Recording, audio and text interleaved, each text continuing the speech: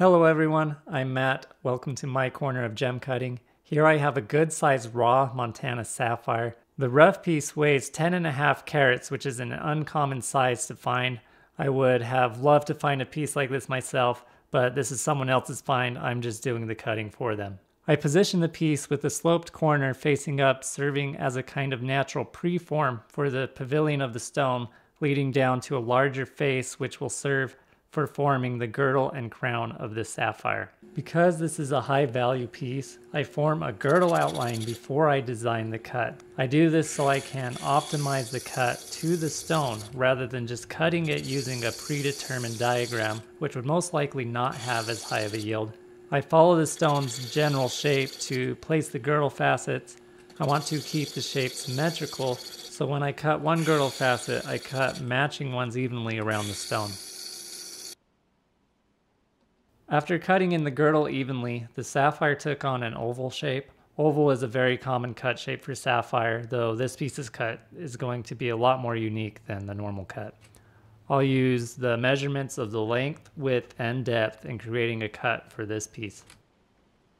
I've been using the GemCAD program on the computer for making faceting diagrams. I use the length to width ratio that I got from measuring the stone to accurately place the corresponding girdle facets that create the length and width measurements.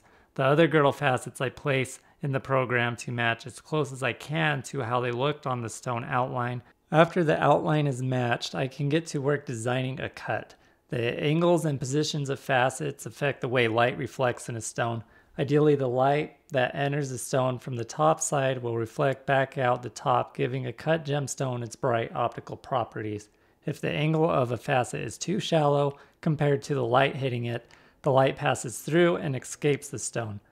I could save more weight by rounding in the pavilion with facets that fall below the critical angle for the light return, but I don't want to sacrifice the beauty that a cut can bring out in a gemstone for a little extra weight retention. Finishing the first take at designing the cut, I can check its optical properties using a rendering program to see how well the cut performs. I don't like the light performance towards the upper and lower edges of the stone, so I continue to modify and adjust the diagram until it turns out the way I want while staying close to the depth of the rough I am working with. Alright, I got the diagram made. Took forever, over 2 hours. Ready to get going on this. I use a 600 grit lap to lightly go back over the girdle and cut in all of the pavilion facets.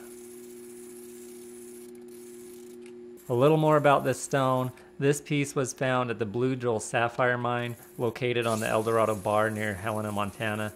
It was found by someone going through the painted gravel, just like we like to do on our trips to Montana. You can see what that is like in my video about finding sapphires at a couple of the sapphire mines there. I have found a piece over there that was over 10 carats before, but it was not facet quality. It was nearly opaque and very fractured up. This piece though is fairly nice. The fractures it has don't run very far into the interior and can be easily cut out. The sapphire does have a bit of cloudiness in it. That cloudiness comes from a bunch of tiny little impurity elements included within the sapphire crystal itself. The clarity and light return will be impacted to some extent by this.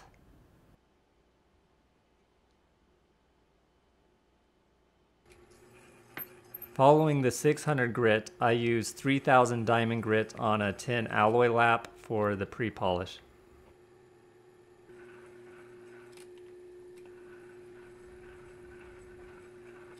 When the light shines just right on them from one direction, some of the clusters of tiny inclusions really shine and stand out from the light reflecting off them. I use another tin lap with 60,000 diamond grit for the final polish. Diamond grits are measured by the size of microns of the diamond powder used as abrasive.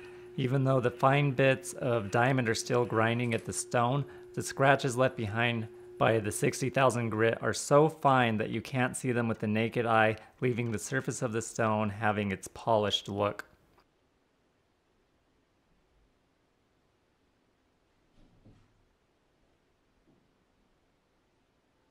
I use a transfer jig to attach a bead dop to the pavilion of the stone so that I can switch over to cutting the crown.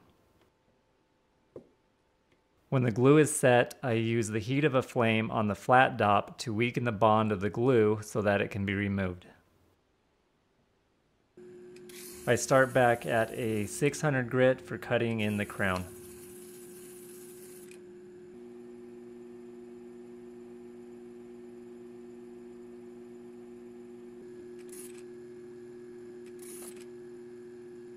I get people asking what machine it is that I am using. This is an Ultratech fasting machine.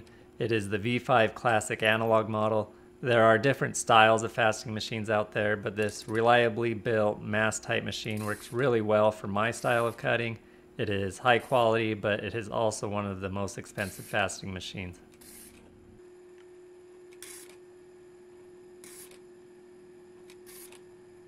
I have the crown facets cut in with the 600 grit, but you can slightly see there on the right that there is a little bit of a fracture that hasn't yet cut out. It is the only fracture left, and it is right near being ground out of the stone, and it needs to go. However, I will have to make some adjustments to the crown to finish getting it out. To do this, I shallow some of the facets around the fracture until it cuts out, and then make any other facet adjustments needed for the crown to maintain a pleasant look. The last little bit is right at the surface now and can be finished off with the finer grits. I had to cut out some of the other facets to get the fracture out, so the crown is going to have to look a little different from what I originally designed for it, but I can now move on to pre-polish. I've seen some comments related to the weight retention of cutting gemstones. Cutting the facets to angles to look nice removes a lot of the bulk depending on the shape of the rough. The average weight retention of commercial cut gemstones is actually only 20% of the rough weight.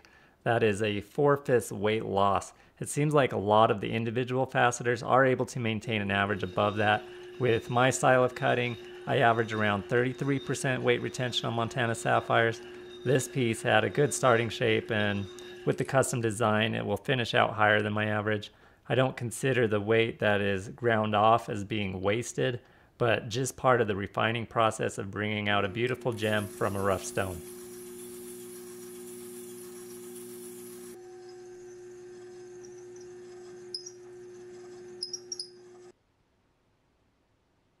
The cutting is finished. The crown is a bit different from what I had planned for it, but it still looks alright. So now I'll let the glue soak off in acetone.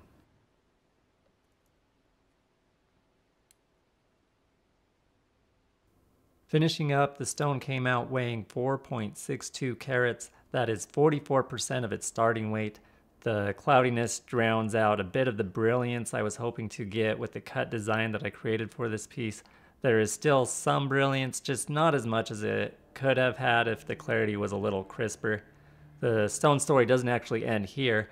I mentioned to the client that the stone looked like it would heat treat well, so they sent it to be heat treated before they had it set in a ring. I don't have any videos of the sapphire after I sent it off, but I did get some photos sent to me after it was set, and I'll say it made a beautiful piece.